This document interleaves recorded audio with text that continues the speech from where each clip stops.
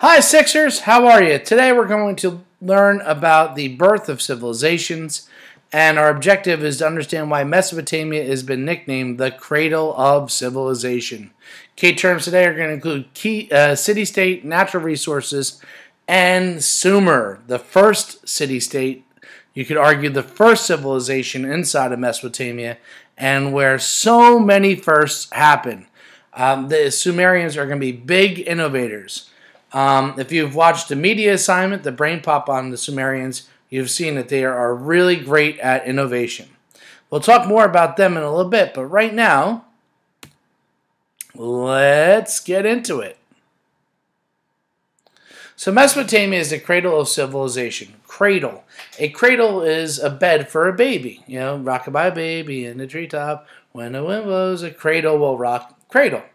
So if you're referring to something as the cradle of blank, you're saying where it was born, where it began.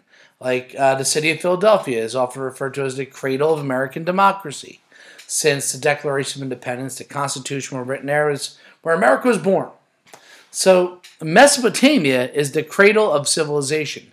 It's where the first civilization developed. And why is this? Well, Mesopotamia is like an oasis. It attracts people.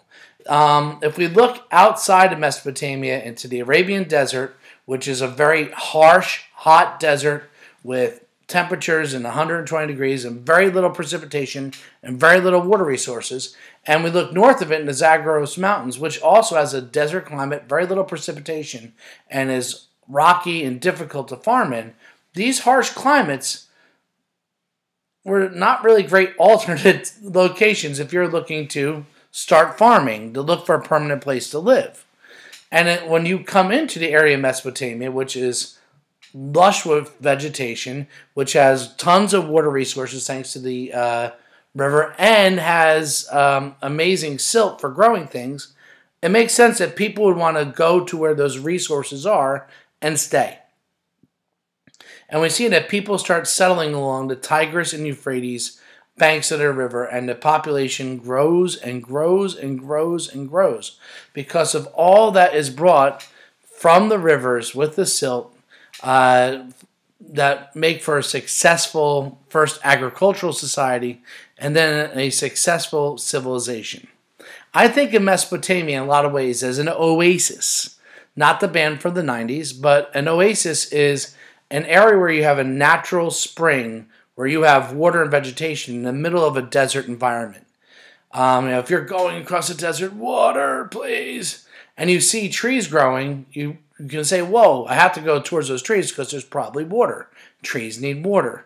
And in a lot of ways, Mesopotamia is an oasis because it has all this water resources and fresh, fertile soil, despite the fact that it is in a desert climate where you have very little precipitation, where you have very hot temperatures. It still has the draw because of that soil and the rivers. And we're going to see that the population of these city-states like Sumer, Akkad, Babylon, and Assyria, not Syria, got to fix that, will continue to grow and grow and grow. The first of these, of course, is Sumer. The Sumerians I think of as the Phineas and Ferb of Mesopotamia. They're great inventors, and they really they come up with all these great new innovations and inventions that we still use today, like the wheel, written language, the brick, irrigation, just to name a couple. And just like Phineas and Ferb, they're big fans of Sumer. And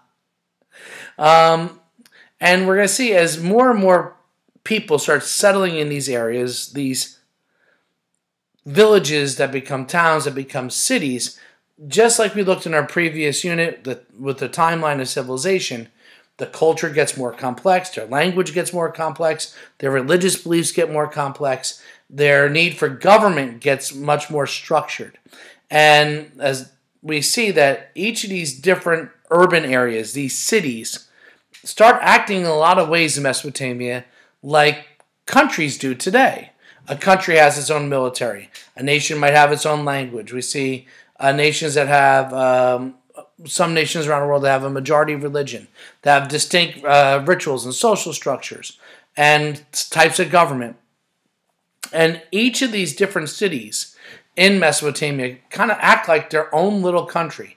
Hence why they're called city-states. We'll explore them more as we explore more of Mesopotamia.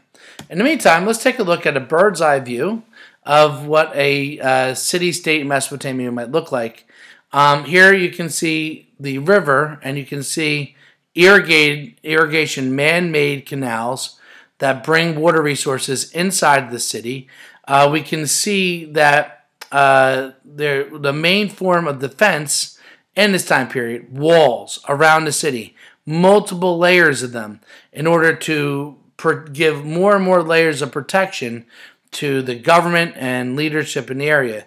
The more powerful you are, the more powerful, closer to the center you are often in that city-state, because you have these walls of defenses to protect you from other city-states that might want to occupy your land, or barbarians, nomadic tribes that haven't settled in, that haven't gone into civilization, and see these places as sitting easy targets to raid and try to get resources.